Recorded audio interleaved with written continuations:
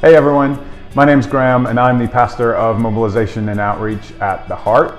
And here at The Heart, we've noticed over the last couple of years a growing number of people who are stepping into the overall realm of foster care, whether that be as foster parents or guardian ad litems or other supportive roles.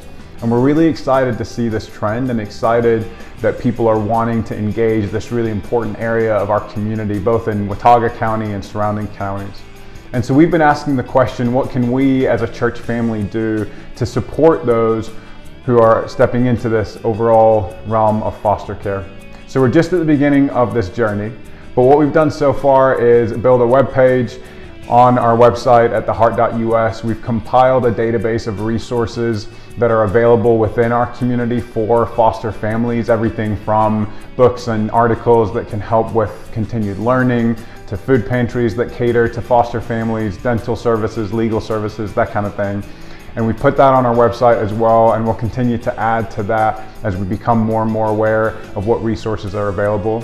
We want to have a regular support group and gathering for foster families to encourage one another, to learn from one another, to pray together, and that information will be forthcoming as well. And so this is just the beginning. Like I said, we want to continue figuring out new ways to support our families because we want to be in this together. So if you are a foster parent, please check out the resources that we have so far and reach out to us to let us know about your particular situation and let us know about any specific needs that you might have that we might be able to help support.